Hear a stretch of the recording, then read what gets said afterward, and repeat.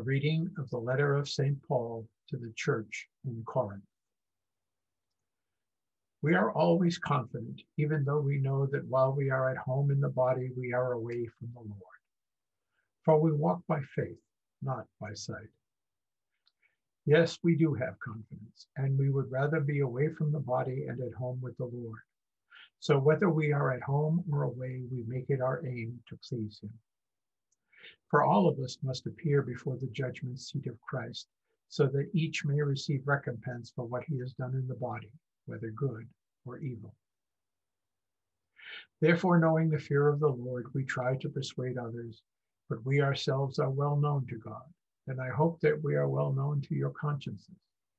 We are not commending ourselves to you again, but giving you an opportunity to boast about us, so that you may be able to answer those who boast in outward appearance and not in the heart. For if we are beside ourselves, it is for God.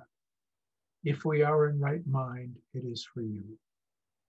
For the love of Christ urges us on, because we are convinced that one has died for all, therefore all have died. And he died for all, so that those who live might live no longer for themselves, but for him who died and was raised for them.